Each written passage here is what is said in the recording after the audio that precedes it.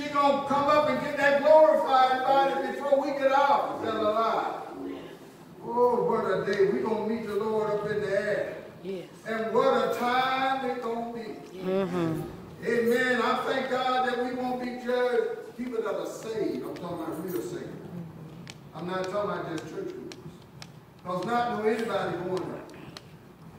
Most people, they have a form of godliness, but deny the power thereof.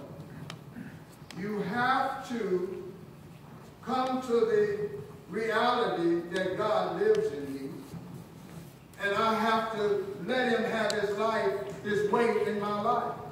I have to, what I was made to do is to give him glory. That's what man was created to give God glory. So look in the mirror when you go home and say, do God live in me? In fact, you could have a conversation in your head right now. Really, do God live in me? Is he in my spirit? Do I know him personally as my personal Savior? Do I just go to church and I never have no presence that he's there, no reality that he's there? I know him in a form, but do I truly have a relationship with him? Most people, I believe, they want a relationship with God because they need to know and hear the truth. Not hype, you need to know what the Bible says. Because that's what we go by is the Bible. It's not what you think, it's what the Bible says. Right. Glory to God. I try to live my life according to the word. I'm not saying I'm perfect. Right. But I'm striving to perfection. Yeah. Right. I know it's boring to you, but I'm going to get mine in while I can. Right. And the Holy Ghost will deal with you. He'll convict you of sin, righteousness, and judgment. He will. Hello, somebody. Amen. This ain't no plaything. When you get to this point, if you haven't made the proper decision of the proper of giving your heart to the Lord, it's going to be bad. Eternity is bad. It's awful. You don't want to have nothing to do with an eternal hell. You don't want nothing to do, but you want to have something to do with eternal life. Glory to God. Sister Belinda is in eternal life now. She's in the presence of the Lord. And so 2 Corinthians 6:16 says, and what agreement has the temple of God with idols? For ye are the temple of the living God. So you have to be the temple of God while you're here. And you have to be born again to become that temple. God lives in me. He lived in Sister Belinda.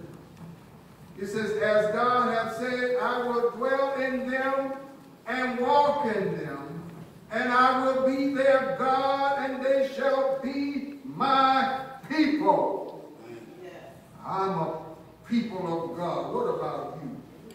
Do you have God's Spirit in your spirit? Before you leave this service, you can if you don't. Because if you pray a sincere prayer from your heart, Jesus will come in your heart and save your wretched soul. Yes, he will.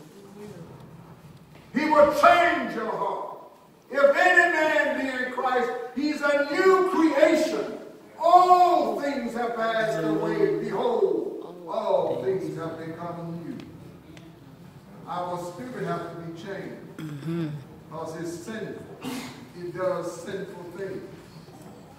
Unless we get a heart change, we will continue to do the same sinful things. And then one day we will die and go to an eternal burning hell. It is true.